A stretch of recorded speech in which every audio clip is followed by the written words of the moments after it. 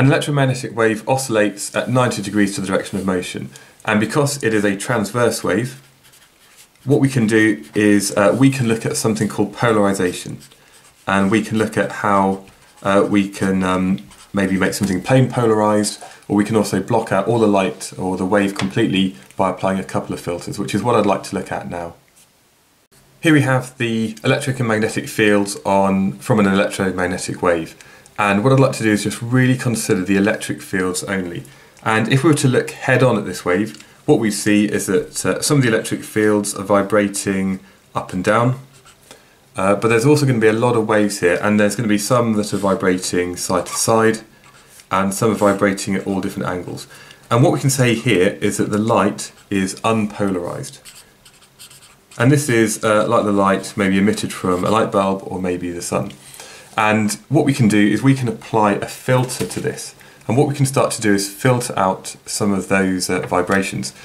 So if we had a filter that only had a slit in it that was vertical, what that would do, that would filter out all of the crossways and any light that's coming out at an angle. And what we'd have then is light that looks like this.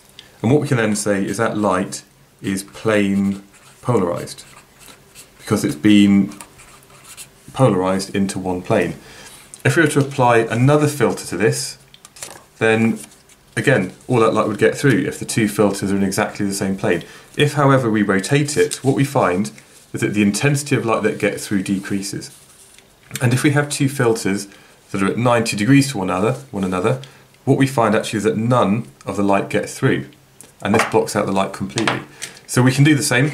We can use a couple of pieces of Polaroid. It's basically nitrocellulose, and they're basically small crystals of quinine iodosulfate. Yeah, I did have to look that up. That what they do is when they absorb light, they only emit light that is plane polarized. And if we have the two filters which are perfectly in line, so both vertically, it lets some of the light through, but actually it only lets about 50% of that light through.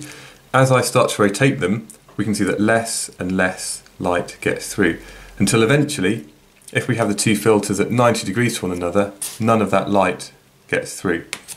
And what we have there is just an example of how we can polarize light. So we can use a light meter to have a look at the intensity of light that goes through a couple of filters. So we've got a filter to make the light plane polarized, and then we have the analyzer.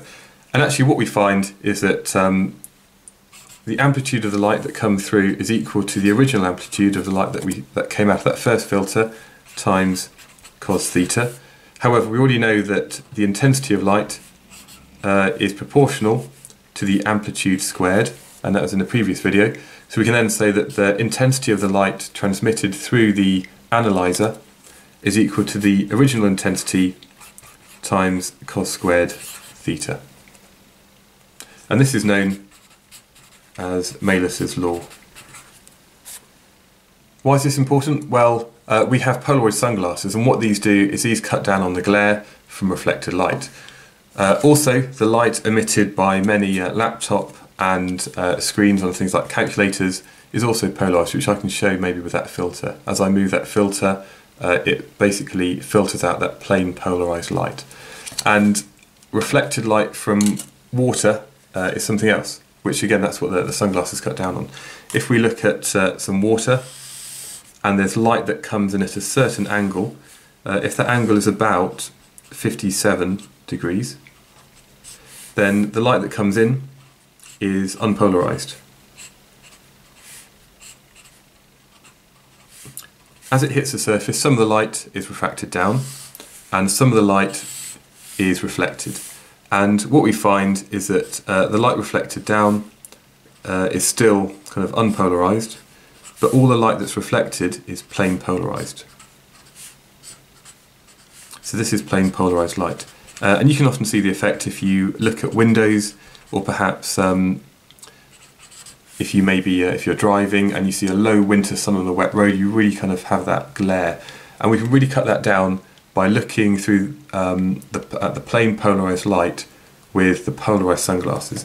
And what this has the effect of doing is effectively blocking out all of that reflected light, so you can actually see the road a lot more clearly.